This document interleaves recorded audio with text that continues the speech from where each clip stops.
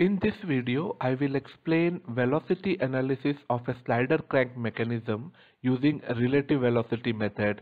For explaining this method, I have taken one example where a crank of length 0.5 meter is revolving in clockwise direction with some RPM. This RPM is given 180 RPM in clockwise direction. Connecting rod length is given 2 meter, and we have to determine velocity of piston, angular velocity of connecting rod, this connecting rod BP, its angular velocity, velocity of point E on the connecting rod. Now there is a point on connecting rod, its distance from P is given, PE is equal to 1.5 meter.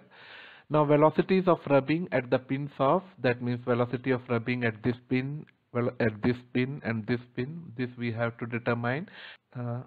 Last one is position and linear velocity of any point G on the connecting rod which has the least velocity. Now we have to determine a point G on this PB such that the velocity of that point, absolute velocity of that point is minimum. So for that, first we require angular velocity of this crank. This can be calculated using this data, that is 180 RPM. RPM of OB is given. From that you calculate omega, angular velocity of OB, that is angular velocity of crank, 2 pi n divided by 60. N is given 180, all other values you know. So from that you are getting 18.85 radian per second. Angular velocity of OB is 18.85 radian per second. So velocity of B with respect to O, or absolute velocity of B, can be calculated. V is equal to R omega. So VB is equal to omega into R, that is radius of this crank. It is given 0.5 meter, and omega you have calculated 18.85. From this you are getting velocity of B as 9.4 meter per second, and direction of this velocity will be perpendicular to OB, and in this direction, perpendicular to OB in this direction. Now first is we will try to determine velocity of piston. For that you require to draw configuration diagram, the same diagram which I shown before. Since dimensions are in meters, you cannot be able to draw those lengths on your A4 size sheet. So for that I have taken scale 1:20. So we will reduce the size by 1/20. So first you mark a point O. From this point you have to draw crank at an angle of 45 degree, and its length is given 0.5 meter. So 0.5 meter divided by 20, whatever centimeter you are getting, you can take this length. So in this way you will get point B. Now from point B, take a length of this connecting rod length is 2 meters. So take a length of 2 meter. That means convert that 2 meter into centimeter. That means 2 meter divided by 20. So you will get some centimeter value. Take center as B and radius as 2 meter, and cut this horizontal line. So mark that point as P. Join B to P. This is 2 meter length, and around this draw your piston. In this type of problem, you should mark 2 points at the same place. One is P, which is on slider and is moving, and another one is A. Another point you should mark A, which is on this guideway and is fixed. So A and P both are at same place, but A is assumed on this guideway and P is assumed on this piston which is moving, and A is fixed. Now we will draw velocity diagram. For that we know that velocity of B, absolute velocity of B, is given 9.4 meter per second. Again, to draw this meter per second velocity, you should take some scale. So I am assuming scale as 2 meter per second is equal to 1 centimeter. So first step is to mark all fixed points at one place. So here fixed points are O and A. So these 2 points are marked at one place. Now we know that velocity of B with respect to O, that is absolute velocity of B, which is perpendicular to OB and along this direction. So we will mark that length. This length is 9.4 meter per second. That means we have taken 2 meter per second is equal to 1 centimeter. So half of this, that means 4.7 centimeter length line In this way you obtain this point B. Now we know that velocity of point P with respect to B will be perpendicular to PB, and also it passed through point B. So from B, draw a line which is perpendicular to PB. This line is perpendicular to PB and passing through B. So in this line you will get point P. At the same time, point P is moving with respect to A fixed point in horizontal direction. So from A, draw a line, horizontal line. In this line also you should get point P. So point P should be in this line and in this line, both these two lines. Therefore, it should be at the intersection of these two lines. That means this point is point. So this is your point P. Now join B to P. This line will represent velocity of P with respect to B, because arrowhead is towards P. If you draw arrowhead towards B, then it's velocity of B with respect to P. Now similarly join O with this point P. So this line will represent velocity of P with respect to A, and that means absolute velocity of P. So this line is one which we require here for getting velocity of piston.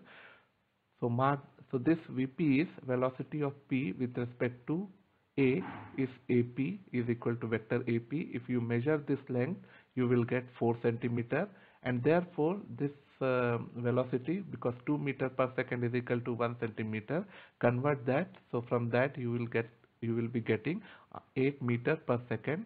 That means velocity of this piston with respect to A, or absolute velocity of this piston, is 8 meter per second, and its direction is towards this direction. That means right side direction. So this piston is moving in this direction towards right with velocity of 8 meter per second.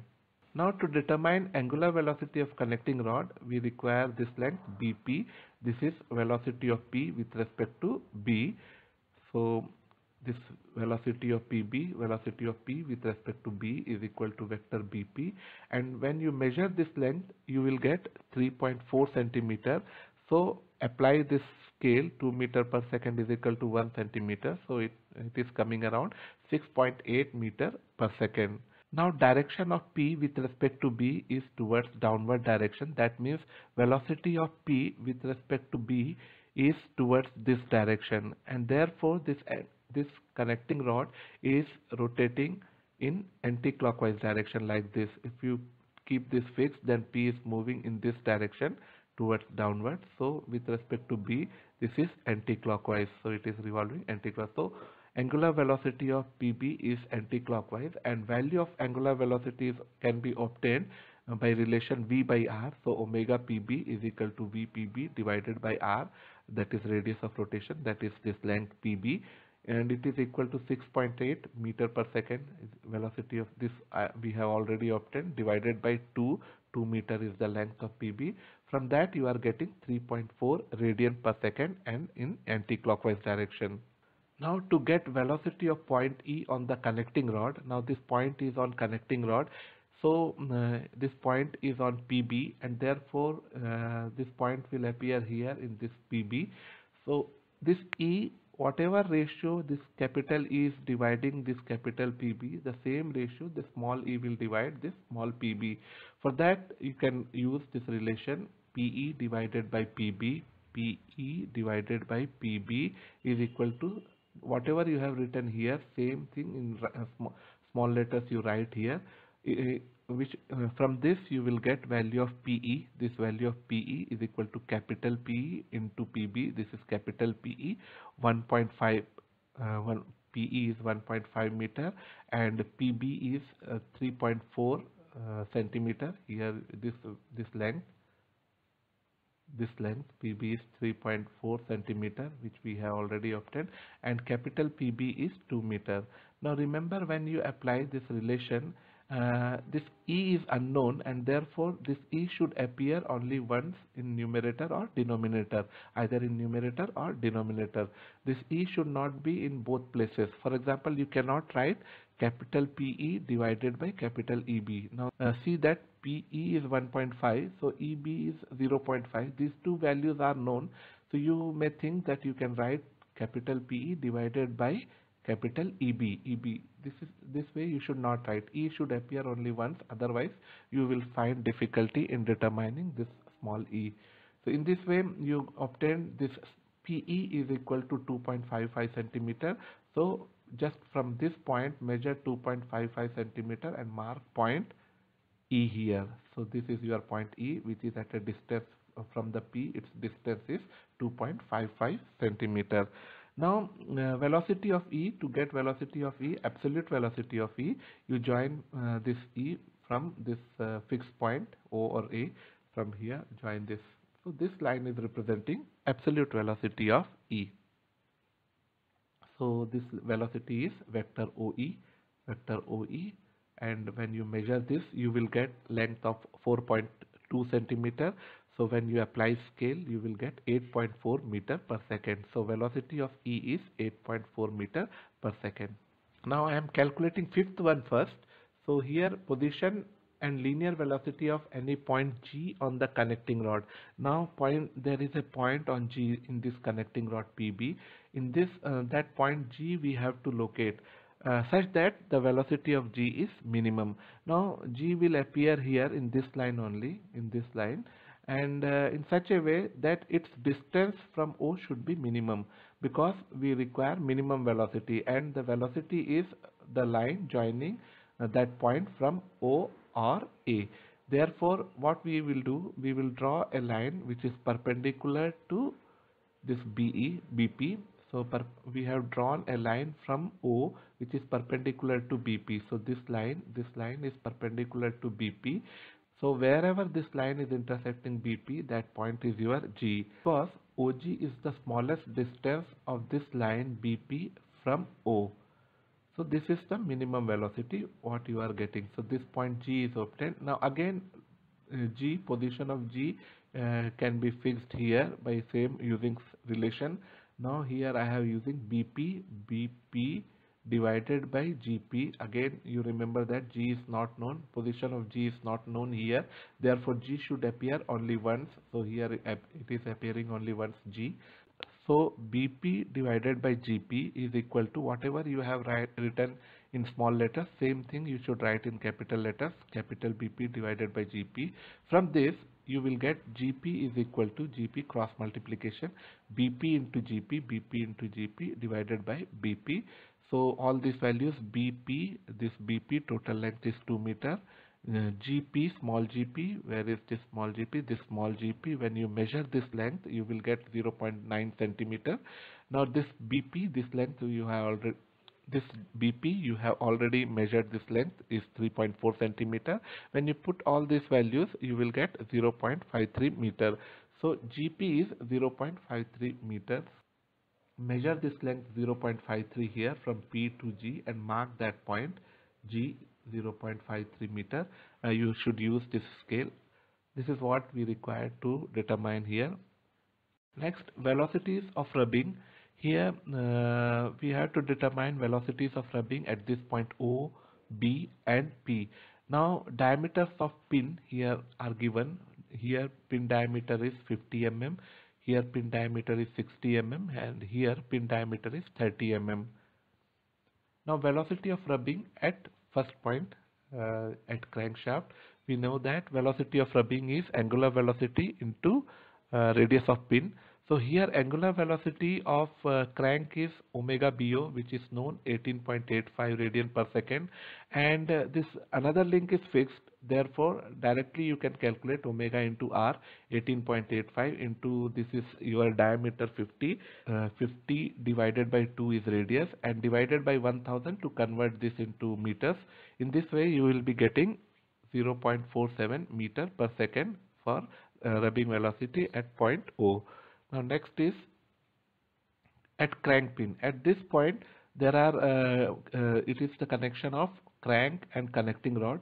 Both are revolving. So crank is rotating in clockwise direction and this connecting rod is rotating in anti-clockwise direction. Since these two are in opposite direction, therefore you have to add these two angular velocities, angular velocity of crank plus angular velocity of connecting rod. Now these two are known, 18.85 plus 3.4, 18.85 plus 3.4 into R2 radius of pin at point B 60 mm. So 60 divided by 2000. In this way you are getting 0.67 meter per second. Now last one is crosshead pin. So here this pin here you require velocity of rubbing. Again angular velocity of PB is known. Angular velocity of PB is 3.4 radian per second, and angular velocity of this slider is moving along straight line. Therefore its angular velocity is 0. So directly you can get omega PB into R3 by calculating. You will be getting 0.051 meter per second. Thank you.